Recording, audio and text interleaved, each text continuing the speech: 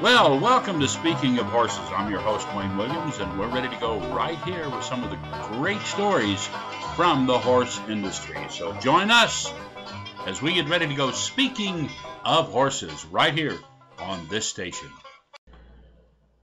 Well, welcome to Speaking of Horses, and hey, today we're going to talk horse fairs and horse expos, and we're going to go back into some of the history of these because they go back many years, and one of the oldest anywhere in the country is the Hoosier Horse Fair, which is in Indianapolis, and it's always around the 1st of April, right in that area, first weekend in April. Been going on 40 years now. Joining me on the show is Melinda Gary. She is the event planner for the Hoosier Horse Fair, who this year is celebrating that 40th anniversary. Wow, that's a long time. Melinda, welcome. Welcome. Thank you for having me. So, yeah, we're really excited about the 40th year. It's been a lot of volunteers for many years putting on our event. Well, we can tell people it's an event that is put on by the Indiana Horse Council, and it's called the Hoosier Horse Fair. It's held in Indianapolis. And just tell us a little bit about what you're planning for events for this 40th anniversary. Okay. Well, we'd like to show a little bit of the history and how it came about. In 1979, Valerie Steffen was a college student, and her father was a veterinarian and wanted to bring something different to Indianapolis. And their goal was to simply unify the different state breed organizations and help them present their product. But the biggest thing she wanted to do was to invite the urban families, to give the inner city kids the opportunity to experience the horse in its best equines in Indiana. And so they started a horse fair, and she asked the question, well, what is a horse fair? And he said, make it whatever you want to be. And so that's the philosophy that she went on.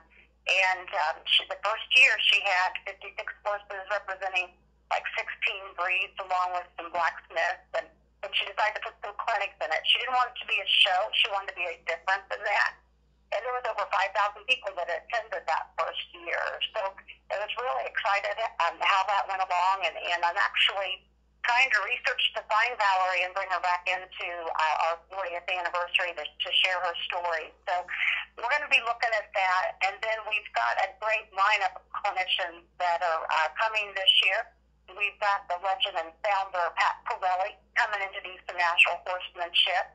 And then Chris Cox is also coming in, and that's bringing a lot of interest, and a lot of people are excited he's coming in with Yvonne Marteau covering the dressage area. And then we also got Robert Eversole. He's the trail meister. And we have a lot of trail riders in Indiana and the surrounding areas. And so we're really excited to see what Robert's going to talk about. We also have the evening shows. We're one of the only expos that doesn't charge an extra cost for our evening shows. Friday evening, there's going to be a presentation with Pat Pirelli and Jesse Peters. They're known for their elegant horsemanship and outstanding showmanship. So we're real excited to see what they bring into us. And then Shadow Montag, he's going to kind of give a little tease on Friday night to kind of bring it on into Saturday night showcase. He does some extraordinary entertainment with Roman riding and trick riding and a variety of things there. On Saturday night is the showcase, and that's also going to bring in many different types of entertainment with the equine and different musical equestrian performers. It's going to show up for that. So. And then for the last 40 years, we've had the parade of breeds and the parade of stallions, and we're combining that this year, and we're going to be able to show their strength and demonstrate their beauty and diversity of the equine. So we're excited to be bringing that back. One of the big things that we have been looking at is, mixing it up a little bit, changing a few things, and one of the big things we're doing in the West Pavilion is we're going to go ahead and make that all vendors in there. We've taken out the riding arena in there for the vendors, and so they're going to be able to shop over 200 vendors in one area, and so we're pretty excited about that as well. One of the big things we're doing right now is we're offering a special for our 40th year, and you can go online and get a $10 ticket for the day. And $10, Wayne, that includes the evening show. Where can you go all day, shop, get education, see some of these clinicians, and then go in and watch an evening show. And you can also get a ticket for $30 for the weekend, so you can come and stay all weekend long. The State Fair has camping, and so you can camp there, or there's hotels around in the area, and just spend the whole weekend with us. Well, you said something that's interesting, too. Where else can you go and get all of the entertainment, the love of horses, the shopping, the education, and everything for a $10 bill? It's just, you can't do it anyplace else. If you were to go to any one of these clinicians and go to one of their sessions, you would spend upwards of $50, $60 just to audit and hundreds of dollars to participate, and you get to see all of these people for $10. Yeah, you can't go to the movies for that. So we're just really excited that you bring the family in, get a chance to go through Kids Corral. We're bringing in some different things over in that area. We've got mounted archery going on. So there's the drill teams. There's just so many different things that people can come in, take time. We've got a Hay Cafe area that is solely entertainment. And so they can, if they want to rest their feet a little bit over in there, they can sit down, listen to some music. Rusty Rankin and Ernie Roditi's going to be there. We've also got some cowboy poetry and cowboy stories. And we've got some magic. And then we've got Shadow Monte. He had a life experience. He was in a really bad accident. And he's going to talk about his inspiring story of how he came back from what they thought may not live or be a vegetable to where he is today. And so there's going to be a lot of different sharing of stories, not just in that aspect, but even just our 40th year. There's so many that's still around that was at the beginning and what it looked like. 40 years ago, it was in 2 buildings, and the way that it's grown, and the economy and different things. We have ups and downs on it, but we feel like we're really hitting it strong, and got a great lineup of clinicians and volunteers to come in. Another way to come in and enjoy getting to see the clinicians just right there is you can come in and eat breakfast Saturday morning. It's called the main course breakfast.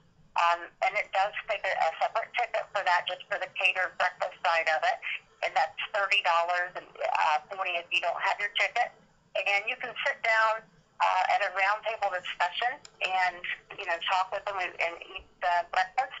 And then once the program starts, they'll pick up and the clinicians will move around, kind of like in a speed dating type environment.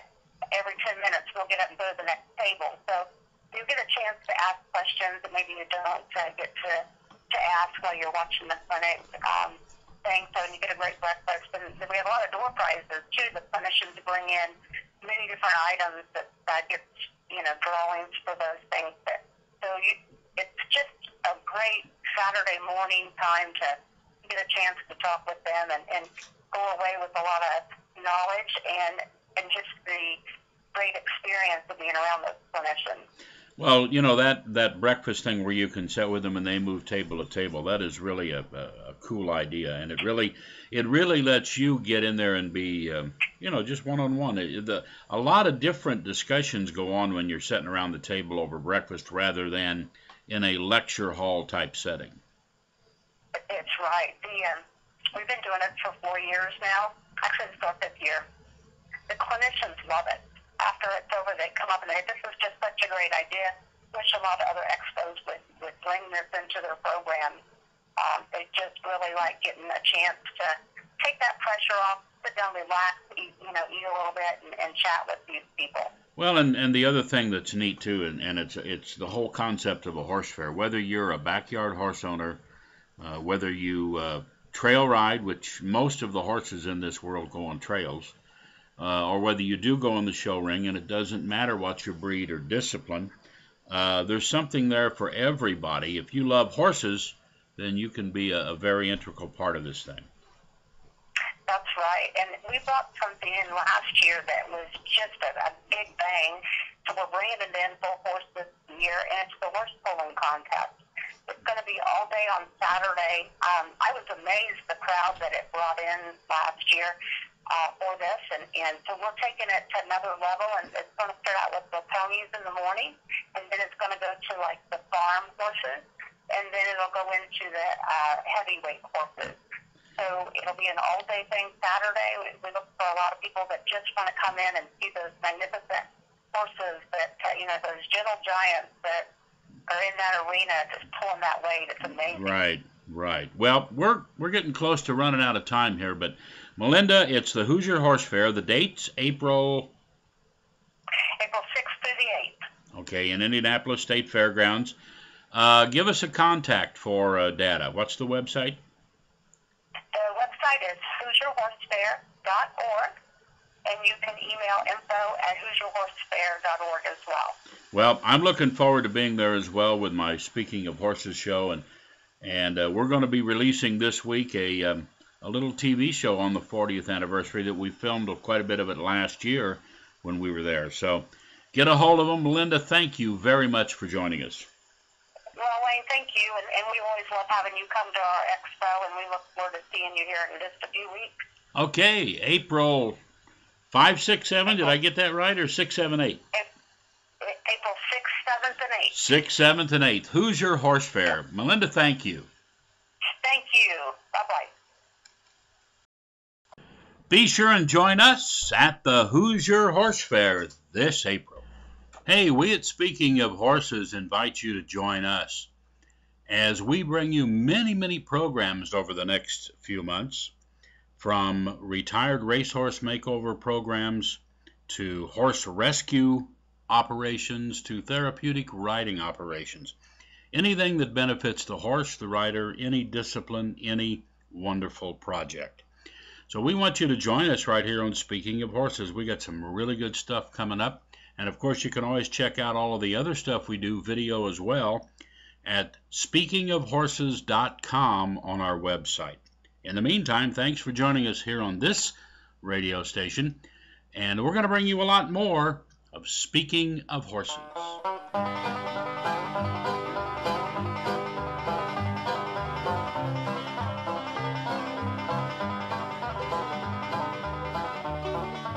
Well, that's our show. I'm your host, Wayne Williams. Speaking of Horses, we'll be back next week with a brand new show. Or join us at speakingofhorses.com.